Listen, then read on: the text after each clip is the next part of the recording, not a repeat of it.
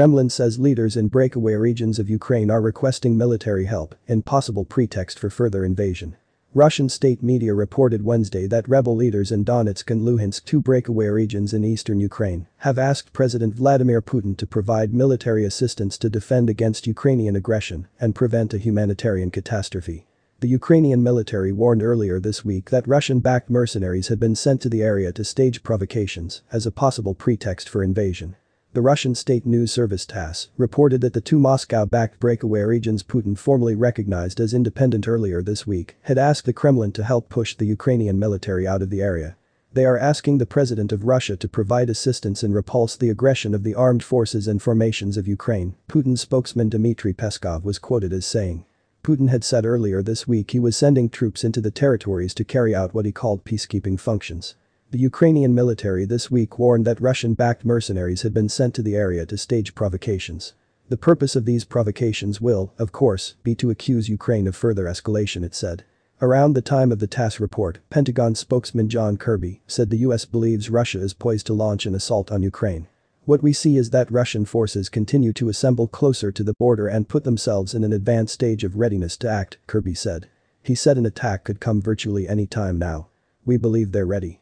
A senior US defense official earlier said that Russian troops range from about 3 miles to 30 miles, 5 kilometers to 50 kilometers, from the border. Russia also has more than 10 landing ships in the Black Sea with troops on board. The Biden administration had warned this week that an invasion was imminent and could include the capital, Kyiv. US officials seemed more confident Wednesday that such a scenario was about to become a reality. The Ukrainian government, which had been previously cooler about the likelihood of war, declared a state of emergency starting on Thursday. Government leaders urged all of their citizens to leave Russia immediately and started calling up military reservists. Meanwhile, Ukrainian Foreign Minister Dmytro Kuleba issued a sobering message Wednesday before the United Nations General Assembly. The beginning of a large-scale war in Ukraine will be the end of the world order, as we know it, he said. The United States, Europe and other allies appeared to have lost hope in diplomatic efforts, cancelling meetings with Russian officials and instead imposing the first salvo of sanctions on Moscow. In an expected yet dramatic move, Russia began evacuating its embassy in Kyiv, according to the Associated Press, citing the Russian state news agency TASS. By Wednesday afternoon, Russia's flag was no longer flying over the building, the report said. The departure came a day after Russia's foreign ministry announced that it would evacuate all diplomatic missions in Ukraine to protect the lives of their personnel. Late on Wednesday, Ukraine's parliament imposed a nationwide state of emergency for 30 days starting on Thursday.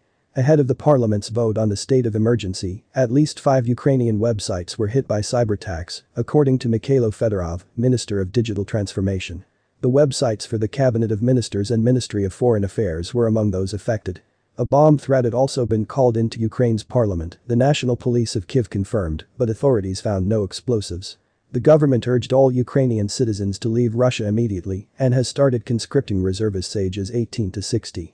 Recent estimates have put the number of Ukrainians living in Russia at 1.9 million to 3 million. We are aware of the risks that exist from the Russian Federation.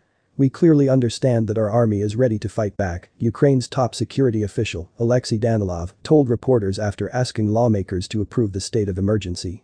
Ukraine's parliament also gave initial approval to a draft law that would allow citizens to carry firearms in self-defense. The moves follow an escalation in the ongoing conflict in the country's east and a highly provocative set of actions from Moscow. On Tuesday, Putin said Russia's recognition of Donetsk and Luhansk stretched to large swaths of territory held by the Ukrainian military. The move further raised concerns that a broader armed conflict could break out as Russian troops move in and came after Putin gained parliamentary approval to use his armed forces. Thanks for watching, and please make sure to like and subscribe and do not forget to hit the notification bell so you keep receiving the latest news from United States News Channel. Bye bye.